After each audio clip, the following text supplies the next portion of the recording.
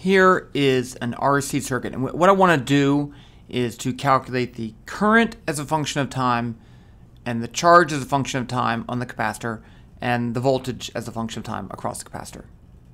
But I'm going to start off with a little demo so we can talk about some important things. So here I have a battery. This is actually two batteries, and yes, I do have magnets connecting them just to make things a little bit easier.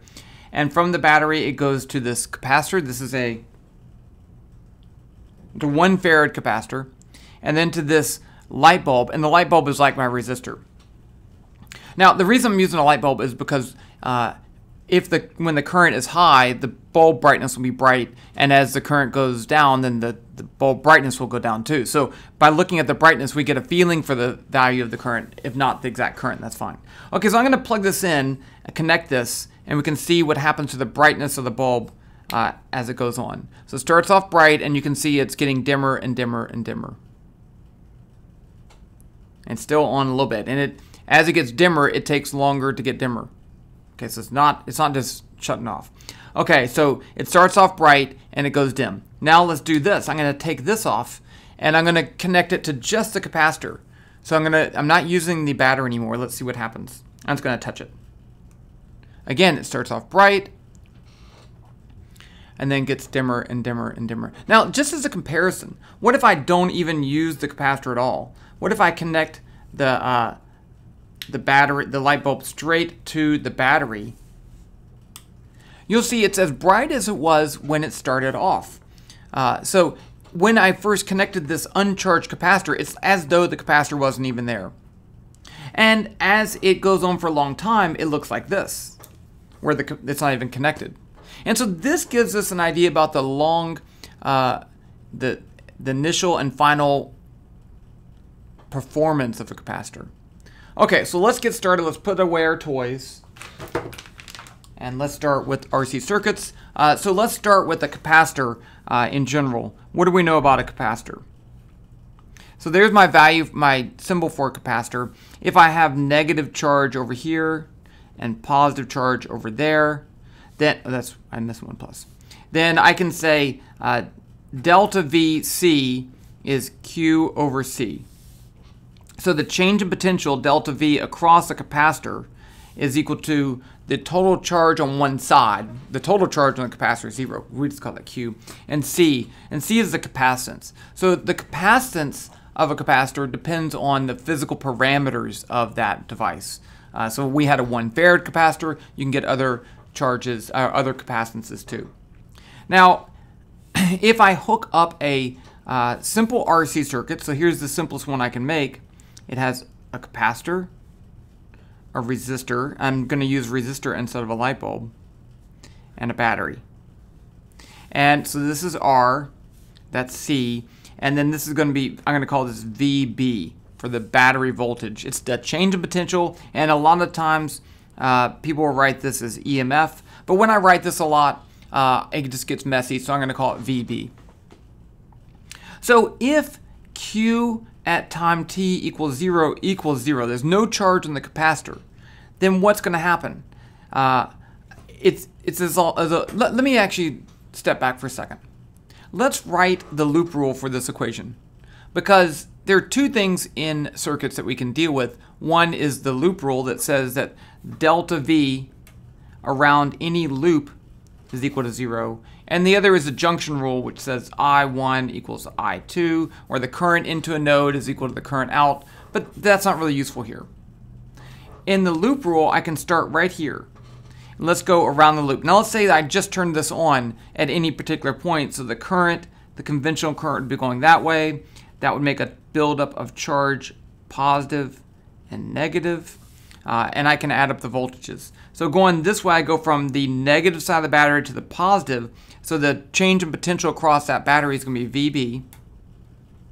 And then I'm going up here, and I go from the positive to the negative side of the capacitor. So that's going to be a negative change in potential. I'm going to write that as negative Q over C. That's the change in potential. And then I'm going in the same direction as the electric current. And so I'll have a negative potential drop across the resistor minus IR, and that has to equal 0. Okay, now let's think about if Q is equal to 0, if I have an uncharged capacitor at time t equals 0, Q is 0, then this is my equation. Right? That's 0, so I get VB minus IR equals 0. That looks like this. Just a simple resistor hooked up to a capacitor, a battery. And so we would have a current, everything that we know, right? It acts like the capacitor is not even there. Now, as charge builds up over here, as the charge increases, because there's current going, so I'm going to get more charge, this term is going to get bigger. If this term gets bigger and that term is constant, the battery voltage is constant, then, and all of these add up to 0, that means that this part is going to get smaller. Which means this part has to get smaller in order for them to add up to 0. And if R is constant, that means I has to decrease. So right there, from looking at this, as Q increases, I has to decrease. We see that. And if Q as big as it could get, then this whole thing would be 0, right? This would a charged capacitor, then this is 0 and the current is 0 too. Okay, so what we want to do is to use this equation and use it to solve for Q as a function of time. With that, I can solve for I as a function of time. There's a couple other things I need to know. I know the voltage across a resistor. I know the voltage across a capacitor. The one other thing is the definition of current.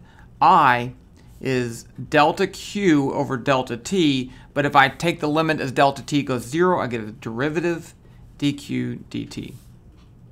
And I can put that in up here. I get VB minus Q over C minus dQ dt R equals 0. And this is a differential equation that only has Q's and T's in it, and that's what we're going to solve. Okay, so let's solve this. So let me write the equation again. VB minus Q over C minus dQ dt R equals 0. Oh, and you haven't had differential equations yet. That's fine. This is a simple differential equation. The class differential equations can get pretty bonkers crazy, but we're gonna this one I think is, you'll be fine. What I want to do is get all the Q stuff on one side of the equation and all the T stuff on the other side. So the first thing I'm going to do is to add this term to both sides. And so I get a crooked paper. I get VB minus Q over C equals dQ dt R. Now I'm going to multiply both sides by dt over R, and I get, no, I'm going to multiply both sides by 1 over R. So I get VB over R minus QC Q over RC equals dQ dt.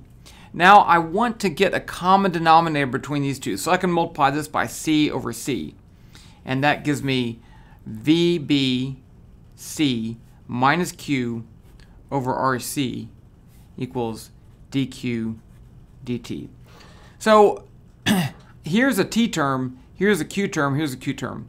So let's cross multiply, which I normally hate, but I think we are mature enough that we understand that we're actually dividing both sides by this and multiplying both sides by that. And that's how we're going to get this cross multiplication. So that gives us dQ over VBC minus Q equals dt, one put 1 over RC times dt.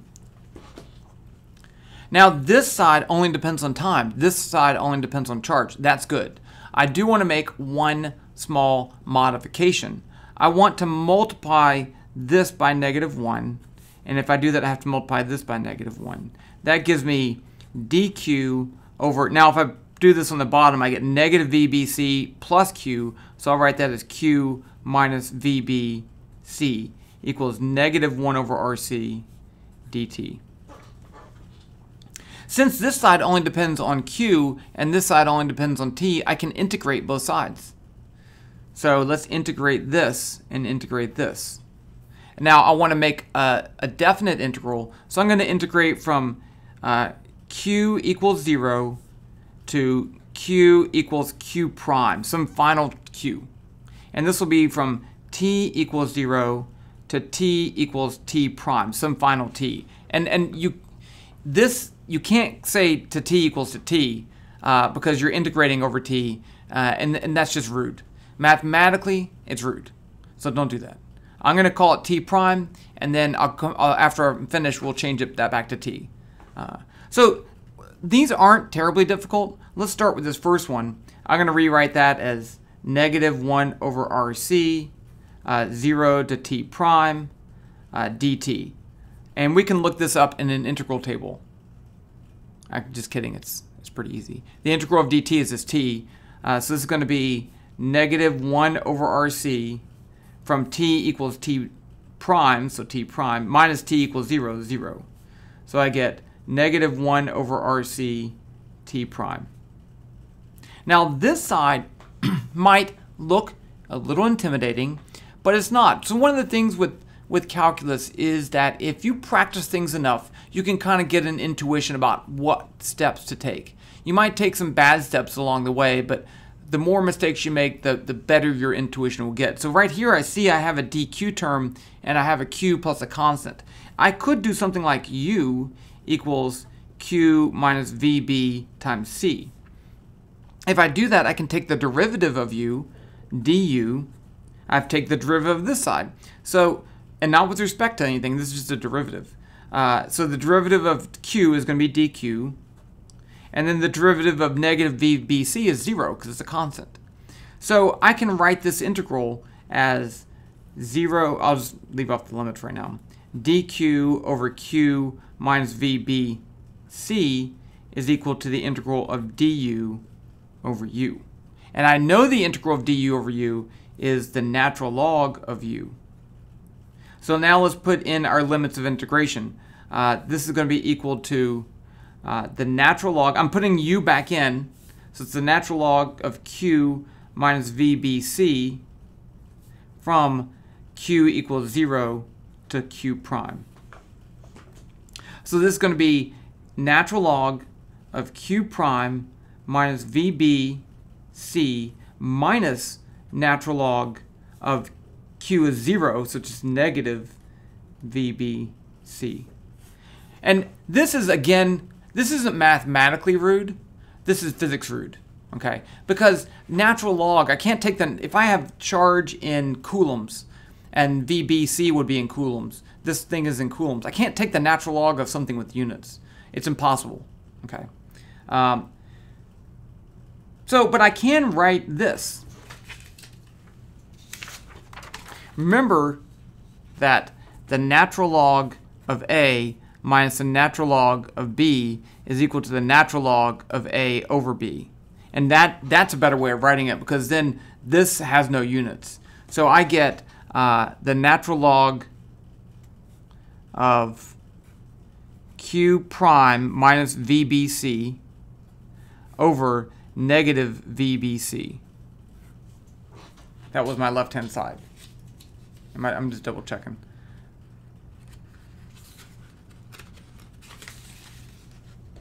Yeah, that's the same thing. I'm just taking this divided by, oh, there is a negative? Oh, that's minus, right? Okay. And then I'm going to set this equal to this.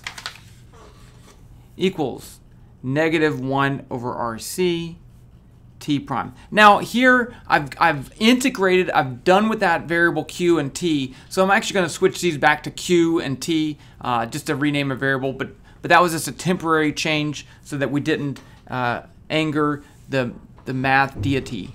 Okay. So this is, I'm done. I have Q as a function of time, but I don't really have it in a nice form.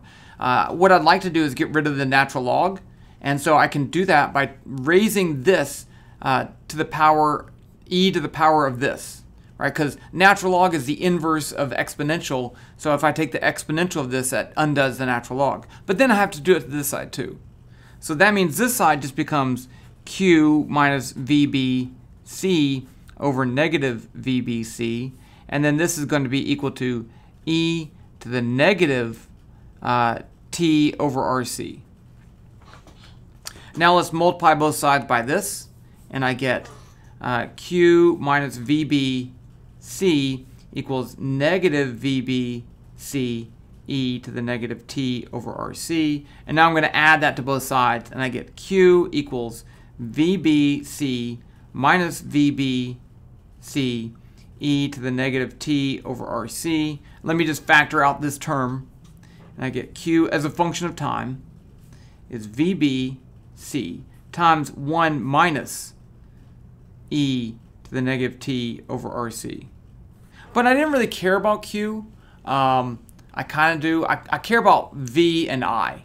Okay. So, but if I know the charge on the capacitor is a function of time, I can find VC as a function of time is just QT divided by C. So if I divide this by C, I get VC as a function of time is VB times 1 minus e to the negative t over RC. What about the current? I wanted the current. Well, remember, I equals dq dt. So I can take the derivative of this as a function of time, and that will give me the current. And let's actually use this form right here. So if I take the derivative of this with respect to time, I get the derivative of VBC is 0, because it's a constant. And then I get minus VBC times, that's a constant, times the derivative of the exponential e to the negative t over RC is e to the negative t over RC. But I have to also multiply by the derivative of this. So the derivative of negative t over RC is negative 1 over RC. So I get negative 1 over RC e to the negative t over RC. And here the c's cancel. So I get I as a function of t is equal to, the negatives cancel, VB over R e to the negative t over RC. There's my that, there's my that, and there's my that. Now let's just check though, okay? So I know that when I close that circuit at t equals 0, I want to check at t equals 0 and t equals infinity. At t equals 0, I know the current should be VB over R. So if I put in t equals 0 right there, I get e to the 0, and that's e to the 0 is 1. So I of 0 is equal to VB over R. That's good. And now let's check as t goes to infinity. As t goes to infinity, this goes to a large number, but it's raised to the negative power, so this goes to 0. So that goes to 0, then this goes to 0. So I'll put as it approaches infinity, it approaches 0. So that's good. Okay. And also up here we can check at t equals 0, the battery voltage should, the capacitor should have a 0 volt voltage across it because it's not charged. So if I put in t equals 0 here, I get 1 minus 1, which is 0. So that's good. And then as t gets really large, that goes to 0, and I get VB. Again, that makes sense. So there you go. The current, the voltage, and the charge on the capacitor as a function of time.